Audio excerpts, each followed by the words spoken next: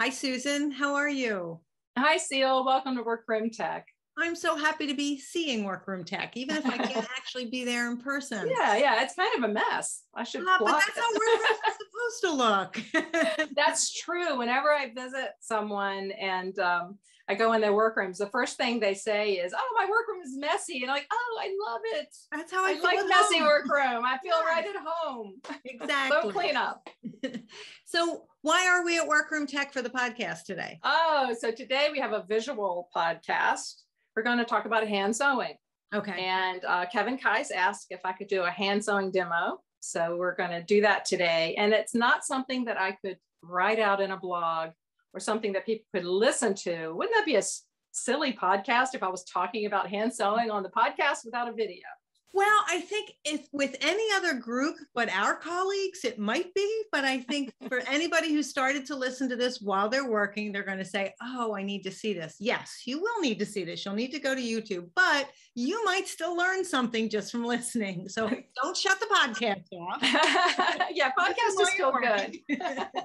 And then so we're going to hand sew. We're going to hand sew today, and I'll just do some hems and how to hand sew a side hem with black outlining and put on trim and a ladder stitch in it. I have a list and we'll just get to what we can get to today. And if I have more, then we'll do it for another podcast. Perfect. All right. So let me change the camera. So look away, folks. Okay. I don't want to make you dizzy here. And there we go. Perfect. I can see it really well. All right, great. So we're going to start with a bottom hem. This is a doubled 4-inch hem. This is a cotton fabric. It looks like linen, but it's a cotton fabric. And I've pinned with the Prim long glass head pins. Love these pins. And I'm pinning at an angle and bearing the point. And that's so I won't get stuck on the front or back. Okay. And as you handle the fabric, having them at a diagonal is safer than putting them straight up, because when you grasp the fabric, I've had that point go through onto the other side, and that'll get you. And then we get blood on our fabric. Yes, and it always happens on white fabric. So they're about a hand width apart on the spacing on the pins. Okay. I'm going to use Coats Dual Duty hand quilting thread. I've used this brand of thread my whole career, over 30 years, and I've never had any dry rot from the sun or any hand stitching come out. I've had side hems, the fabric in the side hems rot, and the only thing holding up the side hems was the thread. Oh my goodness. I'm using John James long darners. Oh, I love number 7. Yeah, these are the best hand sewing needles. They're over 2 inches long, and just a lovely needle. And they do bend over time. So you might see, lay them down here so you can see, you might get your needle sort of bent. And that's okay, because you know what? It's custom curved for my hand. Yes. It might not be the right for your hand, but when you need a curved needle, there you go. And I'm not very good working with those true curved needles. They always feel a little awkward to me. Yeah, they're a little awkward. So that's a really good needle to keep on hand. I only throw them away when they break. Gotcha. And I'm going to use a dark color thread so you can see the stitches. So I've pulled off a single thread, knotted it in one end, and I had one ready to go to save time. And I'm going to show 2 different ways to hand sew. The easy way, that's not as neat on the back. Okay. And then the one that takes a little more time, but it looks very clean and neat on the back, and it would be appropriate for something that's unlined. So the first stitch is best described as a blanket stitch. Okay. And you can start on the left or the right. It doesn't matter. So whatever's comfortable for you. And if you're working with somebody, if you have an employee, and one of you can start on one end and one can start on the other, and you can meet in the middle. Okay. So I'm going to start on the left. And this stitch looks more like a stitch from your blind hemmer because the needle is going perpendicular to the hem. So I'm going up and down instead of sideways. So I'm going to start by taking a little bit of the fabric and going into the fold and holding that down with my thumb and taking the next stitch.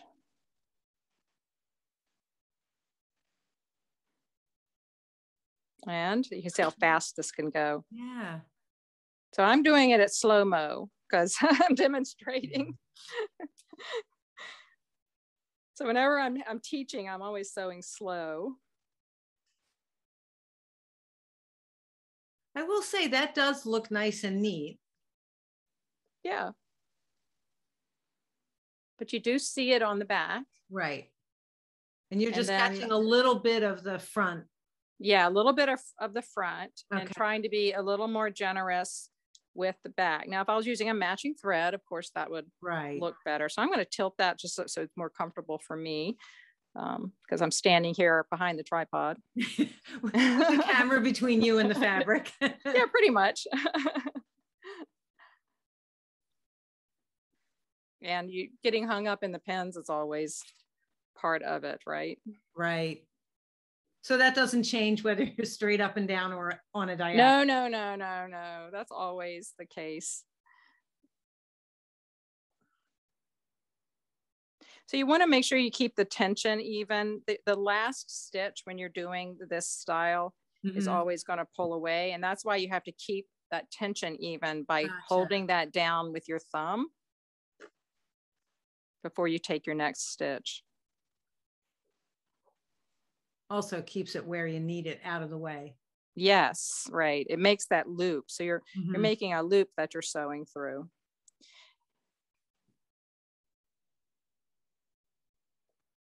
It's funny, I always think of the blanket stitch as being a decorative stitch. It never occurred to me to use it the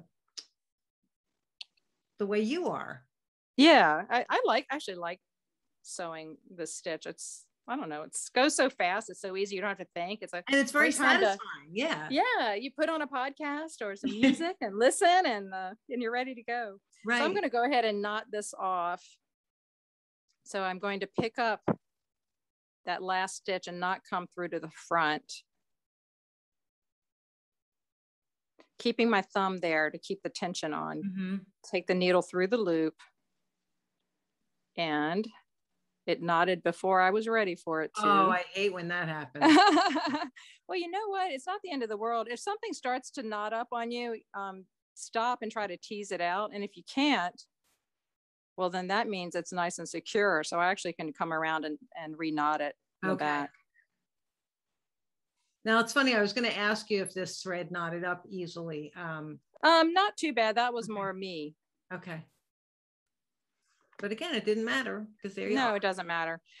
So there's the blanket stitch, and there's another version. I wouldn't really call it a blanket stitch, but this is how some people hem. I don't, and that doesn't mean it's wrong. It's just not the way I hem. But instead of having that stitch running across the top of the hem, some folks in the workroom will just see if I can do it. They will just let the thread go up like that. And I'm sure that's just as secure. I don't know. I've never done a test to see which one is more secure than the other. I've hemmed some pants that way. Because I really don't like hemming pants and I want it to be done as fast as possible. So, I mean, this is a stitch that's really, really fast. Yeah. And from the front, you have vertical stitches. Right. You have exactly the same look. And on some fabric, a vertical stitch looks better than a horizontal stitch. Right. Some fabric, a horizontal stitch will look better. All right. So there's two things.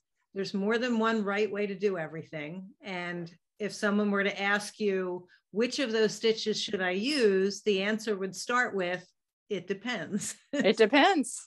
Right. And this would be, this stitch on the right would be something that's much easier to learn if you're just getting started. Right. The one on the left, when I'm teaching this, getting people to learn how to hold your thumb there to keep that tension is a little harder to learn. Right. But it's easy. Once you get the rhythm down, yeah, it's really, really easy to I do. think the first couple stitches could be awkward, but like you said, once you get it. But here's my question, Susan. Of those 2 stitches, I feel like the blanket stitch on the left is a little more secure. If you have like a kitty cat get behind it, or something like that, I think that one might survive better. Nothing can survive a kitty cat. Well, this is very true. Well, I have a new grand kitty, so how nice. I'm learning. I know about cats because I have 2 older grand cats, but now I have a grand kitty. So now I'm going to do the stitch that I use most often, and it's sort of invisible on the back, but it's also very, very secure. And I'm starting with the knot behind the hem. Mm-hmm. And then taking a small stitch to the front and letting the needle travel in the top of the hem about 3/8 of an inch. Okay. To a 1/2 inch. So a small stitch to the front, a long running stitch inside the top of the hem. Okay. This is the stitch I was just doing in my workroom before we started the podcast. So I guess it would be called a running stitch. Okay. One of my most embarrassing moments was when very first time I taught at a seminar at a conference for Cheryl Strickland. There was 100 people in the class, and the class was on details, hand sewing, hand pleated ruffles, all that stuff. And someone who I admire very much, Amy Burton, was in the class, and she raised her hand and said, "What kind of stitch is that?" And I was demonstrating hand sewing. Mm-hmm. And I said, I don't know, in and out, in and out. I was so embarrassed because I didn't know, I wasn't professional enough as the speaker to know what the name of the stitch was that I was using. So anyway, so this is, we're going to call it a running stitch. So what's changed? Do you know the name of everything that you teach now, or do you just feel less embarrassed that you don't know the name of it? I feel less embarrassed. I say, let's find out together. Okay. Right? So when people say, when I'm teaching and someone says, "Oh, I have a dumb question," I'm like, "Oh, thank goodness," because we like dumb questions. I might have an answer. If you have a really smart question, and you might stump the teacher. So I'm just going along here and just keeping that thread inside the hem. And I think that is more durable because there's no loose stitches showing. Right. Susan, and I'll show you from the front. The difference between how you're doing it and how I do it is I think I take the stitch through the front fabric and then like, I think I'm doing more motions than I need to. Oh, that looks fine. Like even in that darker thread, it's hard to see. Yeah, so on that fabric, actually a horizontal stitch looks better than a vertical stitch. Although if this was the right color, it would be fine. I think I put a little more work into it, which is not uncommon for me to make things big. When I go back into my workroom this afternoon, I'm gonna try doing that part of it in one motion instead of two, and see if it does. Part of this is, and this is hard to teach, is holding the fabric with your thumb, and I'm using my middle finger. Mm-hmm. So I'm grasping the fabric between my fingers right here. Okay. And that is giving a little area of tension where I'm sort of rocking that needle back up. Okay. And holding everything together. So that's hard to teach. It's something that you have to keep practicing. Mm-hmm. And then I'll go ahead and just put a knot in. And that's taking one small stitch to the front, coming out, put the needle through the loop. And then I'll just catch a thread and come through again. And that's knotted, and we'll leave a tail so that it doesn't come unknotted by stabbing down into the hem and trimming off. So there's the little knot there. Perfect. Yeah. I can't tell you how many miles of hems I've put in like that. My idea of heaven is finding out those things. When I get to the pearly gates, I'm going to have a little chart. And by the way, you sewed 55,000 miles worth of. Oh my goodness, that's true. Oh my gosh. Yeah. How many Roman shade rings have you sewn on? My And goodness. it's just crazy. How many times So I'm have gonna pricked my finger? Oh, well, we don't want to talk about that. Hopefully it won't happen on camera. And another thing people want to see is how I put in a knot at the bottom. And it's fascinating. Everybody does this different. Lori Medford does it different than I do. And just spin it around my finger and roll it down. And there's a knot. And so now let's do a side hem. So here's a little sample I made up of a nap sateen and face fabric, like a drapery side hem. And the same pins at an angle, about a hand width apart. Okay. And for a side hem and a drapery, I like to have the side hem connected to the face fabric so that there's never a chance that it'll roll out away from the face fabric. Okay. You don't want to put a stitch every stitch because then it would look like a blind hem machine. Right. And it wouldn't look pretty unless you had trim, if we had trim going over it, it wouldn't matter. But so I'm doing the same similar running stitch. And then when I get to a pin, that's my cue to take a small bite to the front. So I'm going through to the front. I can feel that with my finger underneath, and I'm rocking right back up and into the side hem. And that should leave a small stitch on the back. You don't want to pull that tight because you don't want to dimple. So just, just let it float there on the front. And then keep sewing until you get to the next pin. And to keep the thread, the stitches, so they don't show, I'm putting the needle behind the side hem. So I'm not sewing out here. The needle is going down below the edge of the side hem, and then I'm rocking up. So the motion is more like a backward 7. So I'm going down and up, down and up. All right. That makes sense. So the thread is getting pulled sort of behind the edge of the side hem, and I'll pull that out and show you. So you don't see any stitches here. If you turn it, that I can so nice. Pull it away. Yeah. You can sort of see it, but I'm actually stitching behind the side hem and not right on the edge of it. So I'm just tucking the point of the needle below, not coming through to the front. And this goes pretty fast. So it's a hand sewn side hem on an average drapery should take about 10 or 15 minutes. Okay. That's about where I am. I've timed myself on that. And I don't try to go fast. I was having this discussion with my friend Nancy Letts recently that, you know what, going slow is okay. It is. We don't have to rush all the time. Yeah, there's actually a slow sewing movement, like the slow food movement. Yes. Yeah. And I have found that if I try to do this really fast, I tend to make mistakes.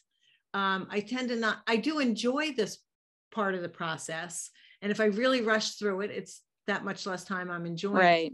And I do a better job if I just take my time. Right. So, it all works out. You charge what you're worth, and things take time, and that's how it goes. I know that doesn't help people that are right now overwhelmed with work, and for me to say, just slow down. Right. And I think it's thoughtful of you to address that. But at the same time, if you're rushing, there's a really good chance you're making mistakes. Yeah.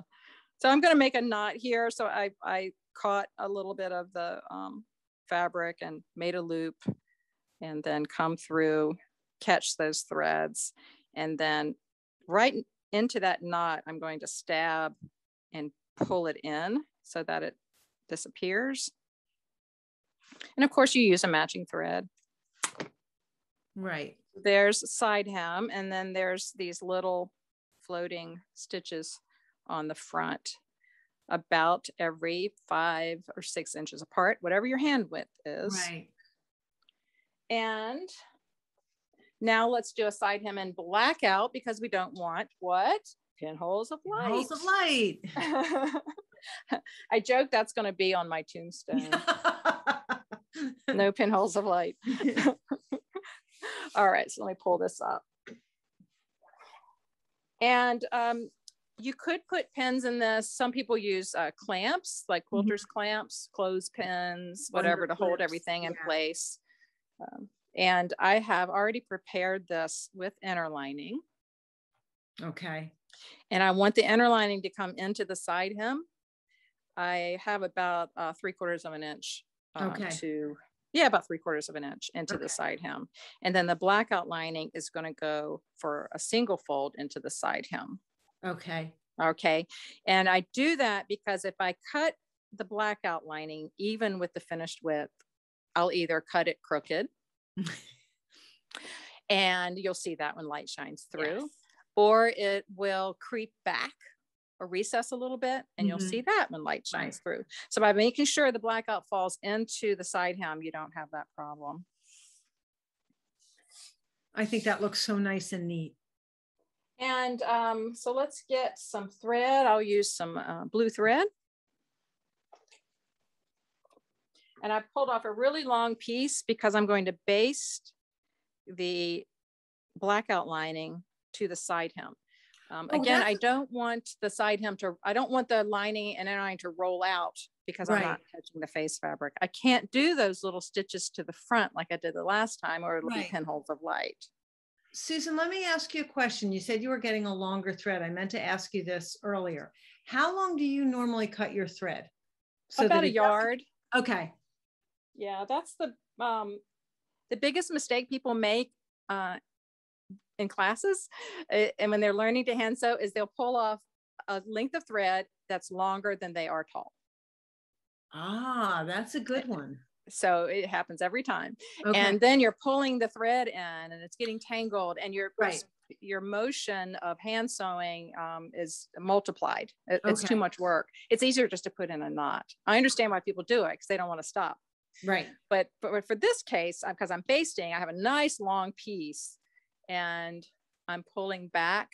Let me move the camera a little bit. Opening this up, and this fold is the leading edge. Okay. So there's the leading edge. I'm going to baste in that crease line. And starting on the left, try not to get out of the camera view there. I'm taking a stitch all the way through. Yes, it's making a hole, but it's not going to be anywhere that matters. Okay. And then about, again, your hand width apart, which I use a lot. I'm taking a stitch through to the front. And then again, done this, Susan, and this is brilliant. So this will keep that blackout lining in place. Yes.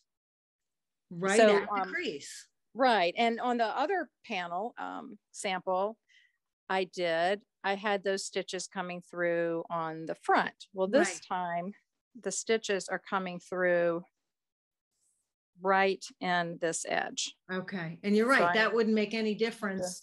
That wouldn't leave pinholes of light. It's hard to see, even with the blue thread. But so you're running along in that crease. So yeah, so the pinholes of light aren't going to happen because the stitches are on the edge here, not where light is shining through.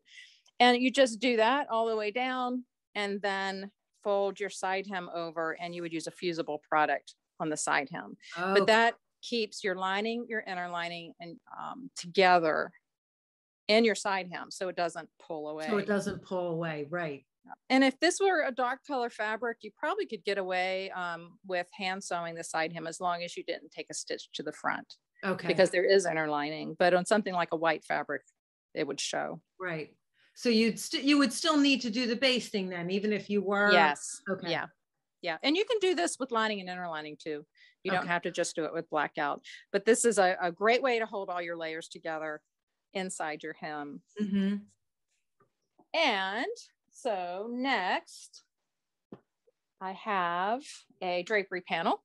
So this is a drapery from a class we just finished for how to put banding on draperies. Oh, nice. And I want to do a ladder stitch. So I unstitched one corner so I could redo it, resew it. So I'm down at this bottom, and this is the perfect spot for a ladder stitch. So I've hand sewn down to the bottom. Okay. And then I'm coming around this corner, and I'm using a doubled thread now. Okay. And tuck in any little pieces of fabric that are trying to poke out. Mm-hmm. And I'm going to take a stitch on the opposite side and then come down straight like rungs on a ladder and make another stitch. And then go the opposite side. So I'm not catching in between. All that fabric that's in between on that double side hem, I don't want to catch that. I think the thing about the ladder stitch to me is it feels so simple, but it's, again, so satisfying when you get done and you pull it tight. Yeah, and this is one of those added details, hand sewing the bottom corners closed instead of machine sewing, or instead of just leaving them open. That is a sign of a custom product. Okay, so you actually, yeah, go ahead. There are all the stitches.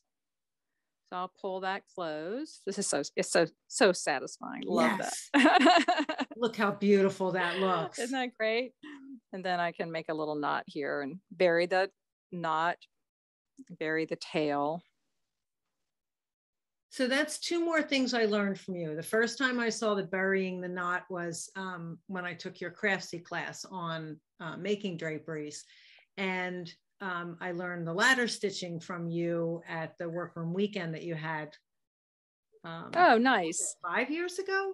Oh, yeah. I just had a memory come up on social media. Yeah, I did too. About the workroom weekend. Yes.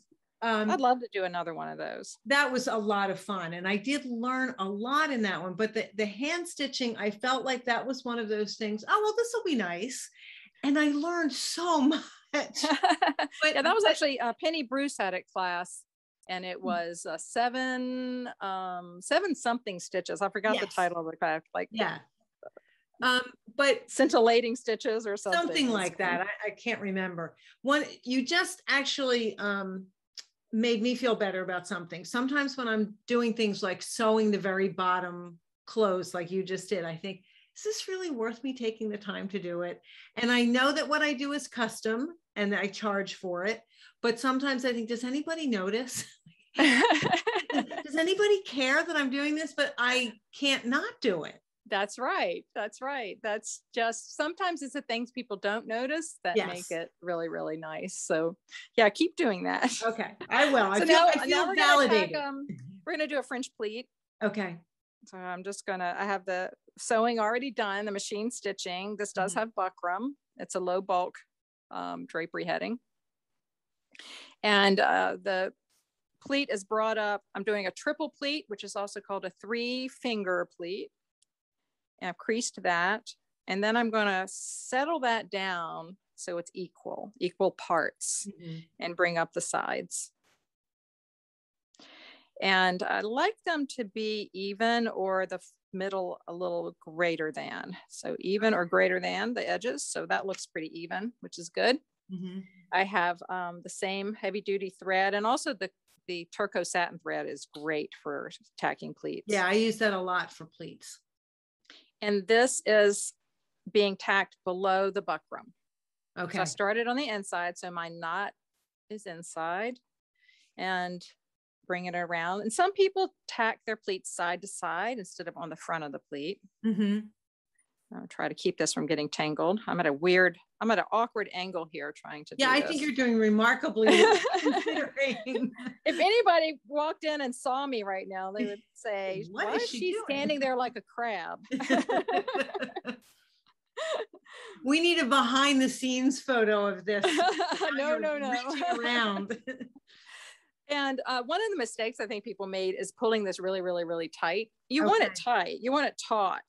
But it doesn't have to be strangling it, within an inch of its life. It just needs to be taught. And I went 2 times. I'll just do one more time. 2 was enough, but I'll do one more. And then I'm going to catch some of the thread and again, do a knot and bury the point to hide the tail. Okay. So there's the knot, and I stitch next to the knot into the fabric. Oops, I got hung up there. This is what takes for so long. Right, it's the thread catching on the pleat. Pull that, seat the knot down inside the fibers and trim that off. So that's a triple pinch pleat tacked at the bottom. Okay. And it looks really, really pretty. And that would be perfectly fine if it's under a top treatment. And if you want to make a goblet pleat, you would just flare that open and stuff that inside. But for pleats that you want to be more straight, a French pleat, if you don't want it to flare open like that, you can tack the top. It also helps with stack back. If your pleats are tacked at the top so they don't flare out as much, it'll stack back neater. So to do that, we'll start inside again. So the knot is on the inside, and I'm just catching that fold and the next fold and bringing that in. That's another thing that's really satisfying to me. I like doing that. It's kind of fun to watch other people sew because we do it so much, and we're looking at our own hands, and it's kind of fun to watch somebody else sewing sometimes.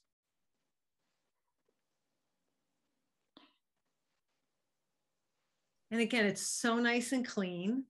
Yeah, it looks really, really nice. I like a good traditional French pleat. I think there's nothing wrong with that. Everybody wants something new and different, and good old French pleats. Yes. And these are French. They're not pinched. Right. We're calling that a French pleat. Oh, that looks so beautiful. Yeah, that's really, I like that. Isn't that nice? Yes. Okay, so now let's add some trim to this drapery. I bet we're running out of time. We are, but I think people will probably be okay if we go a few minutes. I'm guessing. So I have this tassel trim, and there's, it could go down the middle of the banding. It could be sewn to leave a little lip of the banding showing, but I'm going to put it on top of the edge of the banding. Okay. That's what the designers I work with do most often. Okay. Is have the trim between the banding. And I have a needle and thread ready to go with, I am using the Turco satin this time, and that's also a Coats thread, and you can get that from the Workroom Marketplace. So I'm going to start with a tassel at the top, and that means on the opposite drapery, it would start with a tassel on the top, tucking under the ends. And this is a question I get a lot is, do you bring the trim over the back? Right. Or not? And on a drapery, especially a drapery that is going to overlap, I don't, because I want, it's going to go underneath. Okay. And you want to have as much clearance as you can. Got also, unless this was a cafe curtain or something where you would see the top, nobody's going to see. Yeah. Nobody's going to see this, right? Very good point. So I usually start it right at the top, and it's a little less bulky. Now down on the other end, if this was going across the bottom and going to be at the side hem on the opposite side, I would turn it under there. It's always good to have a little extra somewhere, just in case. Just in case. So I'm just, again, I'm at a loss for words of what kind of stitch this is. So this is going to be also like a running stitch. You need to look at your trim to determine what stitch would be best. Most of the trims that we use are going to have some kind of gimp braid or woven tape or something that you can see the horizontal stitching on that. Yes. So my horizontal stitching is just going to blend in with that. Right. Once in a while, I'll get a trim where a vertical stitch would make more sense. Right. And I didn't pin this on. You could certainly pin it on, but I'm just following the edge of the banding. Honestly, Susan, in this case, I think pinning it would take more time and be a little bit more Well, the pins get caught up in the tassels. Exactly. And you already have those cute little dangly beads to deal with, and the pleat. And the pleat. So why add more things to get in the way when you can just adjust as you sew with that and make sure it's right. And really sweet trim. And I'm also doing, like I said before, I'm using my forefinger and middle finger and my thumb to create tension there to hold the fabric as I'm going along. Okay. And you have to sew both sides. Yes, you do. So sometimes I'll sew all the way to the end, whether it's going just to the bottom of the leading edge or all the way across to the opposite side across the bottom, and then sew the other side. Okay. And other times I'll sew till this thread runs out, and then I'll start here and sew till that thread runs out. Okay. And then you have this little game where your needle and thread is racing each other. And which side is going to get finished first? Right. And there's nothing neat and special about what I'm doing. I'm just going into the thickness of the layers. Right. I'm not going through to the lining. I can feel that with my hand underneath. Right. And the stitches are really, really generous. It's a small stitch on top and a long running stitch underneath. Okay.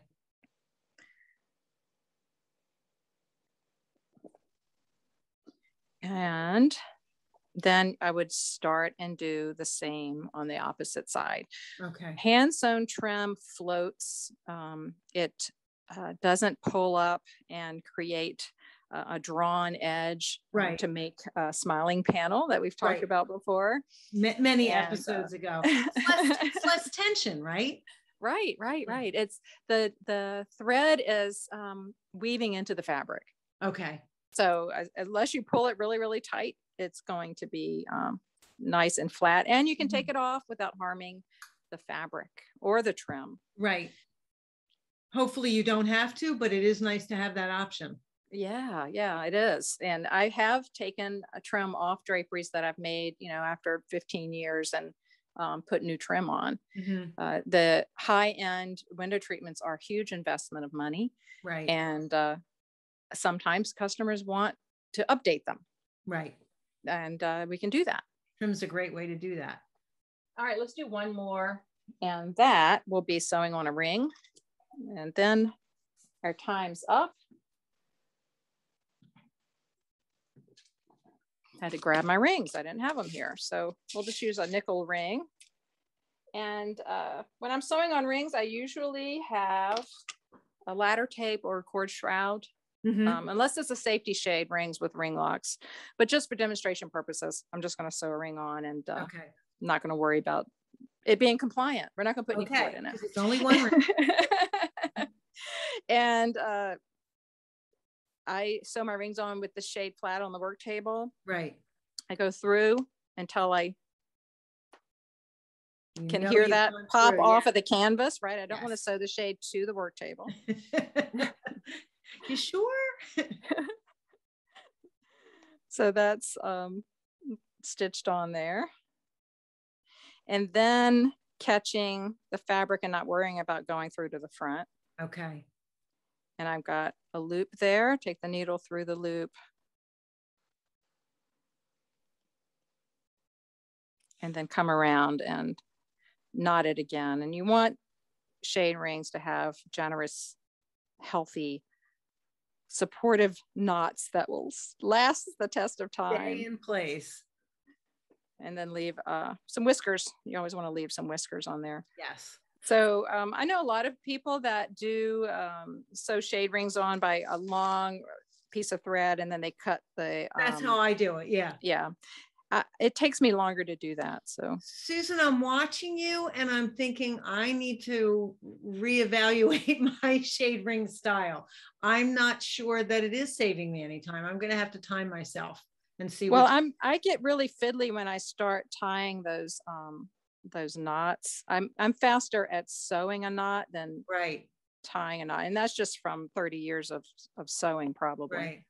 And it may be that I'm faster doing that long running thread.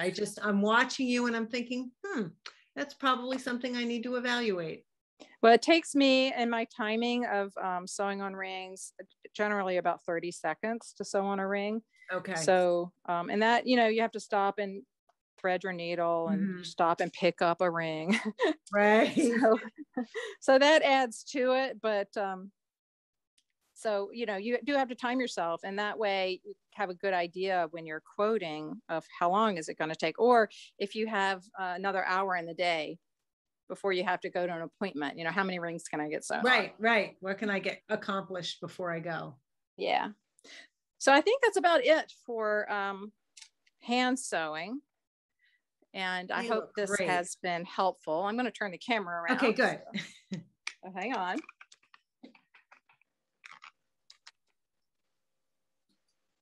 There you are. Talking with my hands. That was honestly, I feel like you've spoken about the fact that we can have all kinds of technology, and you and I both use it, but it really comes down to what we do with our hands. And you're right. It is really fascinating to watch someone else do something that I do. And again, I learned a couple things. Like I said, I'm going to reevaluate how I'm doing the rings, because I think that could be faster for me too. And I'm also thinking about how I do that stitch where I'm gliding along inside the hem. I think I'm taking a full extra step with each stitch, and I could probably be faster if I did it the way you do. I don't know. We'll have to do a side-by-side sometime. There you go. I think we'll have a hand stitching race. I think that's a good idea. I'm very competitive, so I know you are. And I might lose, but it would still be fun to do it. Yeah, it would. Well, thanks to Kevin for the suggestion. This was fun. I really didn't work very hard. I just watched the whole time. So thanks, Kevin. Susan did all the work today. Yeah, that was fun. But thank you. I learned a lot from this. And if you listened and you're totally excited to see this, it'll be on YouTube. And Susan and I will both have links in the show notes and on Susan's blog. So thank you so much. Thank you. And I have to say, it was a lot of fun just sewing and talking. It's like an old quilting, quilting circle where you just get together and everybody's stitching and talking. So I really enjoyed that, Seal. I needed that today. It helped me decompress. I think I did too. And I liked watching you sewing while you were talking. Good. All right. Have a great day. All right. Thanks. Bye. Bye.